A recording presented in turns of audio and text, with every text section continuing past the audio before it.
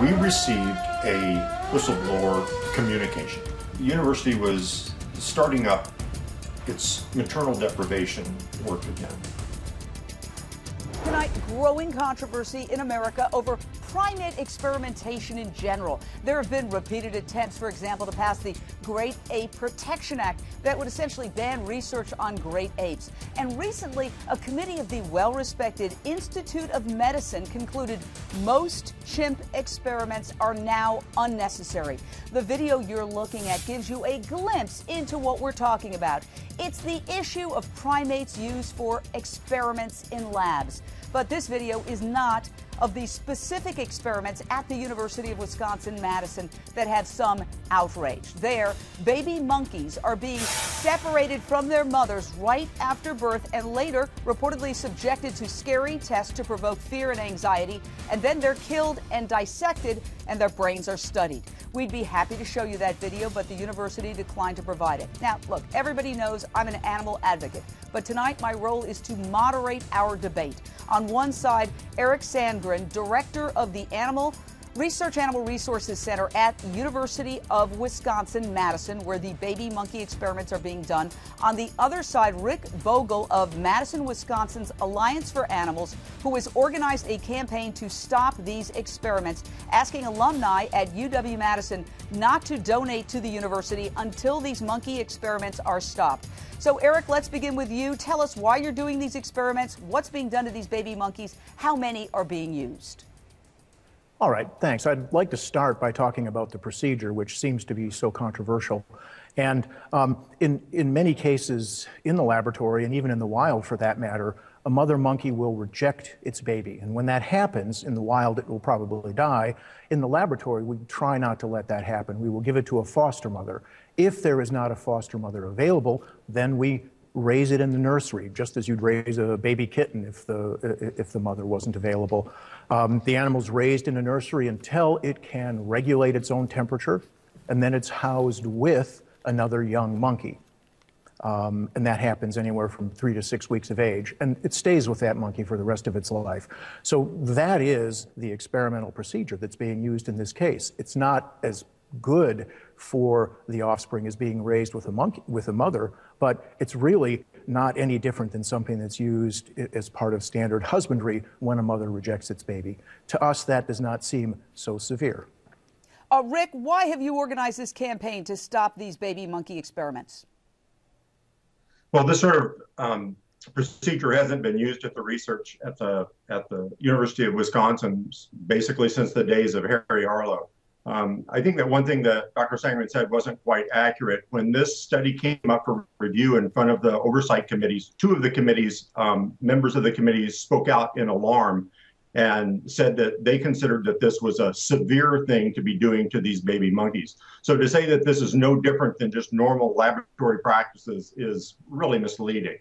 We know that infant monkeys that are taken away from their parents, from their mothers, can start self-biting, self-mutilating within 35 days. Some of these monkeys are going to be left isolated, totally alone for up to 42 days. We think that probably by the time they start biting themselves, they've already been severely traumatized and stressed. So, and then they're going to take them over the next year and they're going to frighten them repeatedly. So we think that there's no reason to be doing this. The people we've talked to, the experts and the pediatric psychiatrists say that this has no likelihood of helping children at all. In this University of Wisconsin-Madison document, and I'm quoting what does it say here? Protocol review. At birth, this is a quote, at birth, infants will be removed from their mothers and placed immediately in an incubator with a surrogate, stuffed animal, towel, and/or blankets. It says infants will form attachment bonds to these items which provide contact comfort as early as day one of life. Now, Matt Roselle of Animal Defenders International, has studied rhesus monkeys in laboratory situations, tells us a stuffed animal cannot replicate a mother's love. Adding the worst form of torture for humans is isolation, and these primates suffer similarly. Eric, your response, and why? Okay, so this is not isolation. Isolation is when there is nothing else with the monkey. Isolation would mean that there was not interaction with the animal caretakers that deal with it all the time. So it's not isolation. in that sense. The why, I think, is a very important question, and that has to do with the character of anxiety disorders in this country. 50 million people have anxiety disorders in this country. Those are adults. Generally, those develop very early in life, most of them due to adverse events when the human individual is young. Also, there's a strong genetic component. If we want to treat this effectively, we have to understand how this comes about. In order to understand how it comes about, we can't just look at the behaviors. We have to understand the mechanisms. We have to understand if it's based.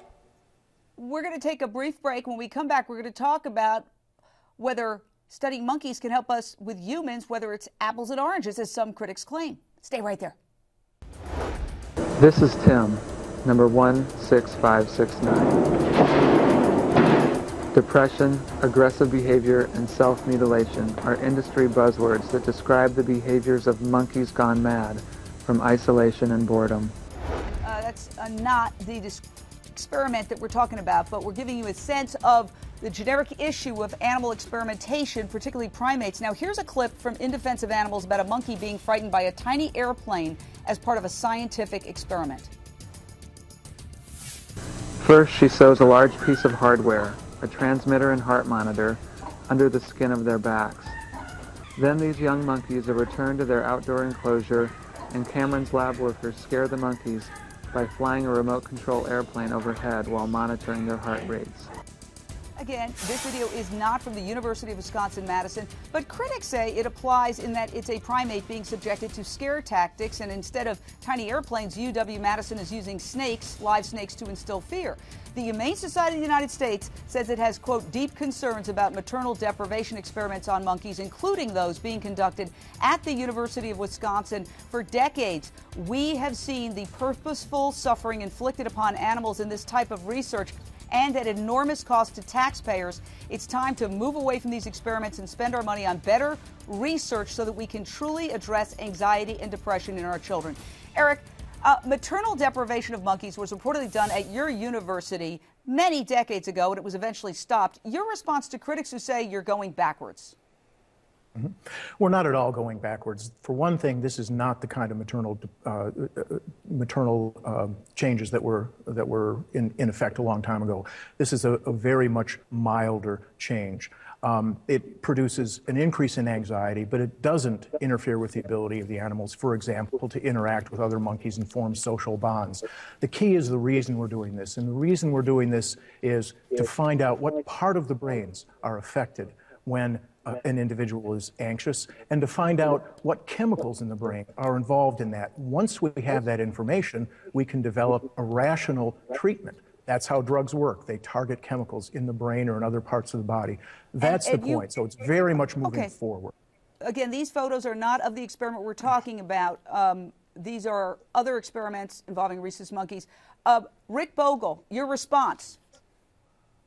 Well, I think that Eric's just misleading you.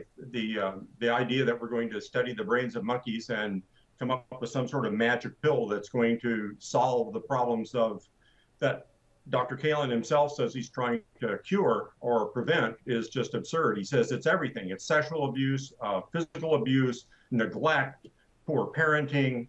The list of things that he says that these new molecular pathways that he claims he'll be able to discover and create a medication to treat are so far-reaching that anybody that looks at it, I think, would just understand immediately that it's pie in the sky. On the other side of the break, final arguments. UW-Madison says it hopes to develop new treatments to deal with anxiety and depression that start in early childhood. Critics say you're not going to gain any useful information from baby monkeys because it's apples to oranges, that you cannot learn about human children being subjected to physical or sexual abuse or drug addiction or alcoholic parents or being sent to a foster home, real world problems, by taking baby monkeys and scaring them with snakes.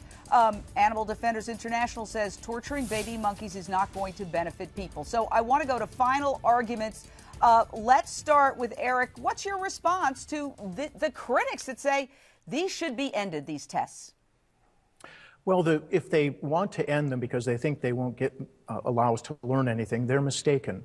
The monkey and the human are very similar in this respect, and we've already learned a tremendous amount about human anxiety and its mechanisms. And actually, I think there's a very good possibility that this will allow us to come up with some sort of a magic bullet that can treat a large fraction of the anxiety in human patients in this population. And let's come back in 10 years and find out. Rick? So right now there's baby monkeys huddling in their small incubators. They're going to be left there for weeks on end. And then ahead of them is just a year of being frightened, serial tests and spinal taps. And I hope people will get involved and call the university and go to the website and get involved and try to put an end to this once and for all. You've heard both sides. One thing I could say unequivocally, baby monkeys cannot speak for themselves. They are close to humans, but they are definitely not that close. Thank you, viewers, for participating in this important debate. It's something that we all need to think about.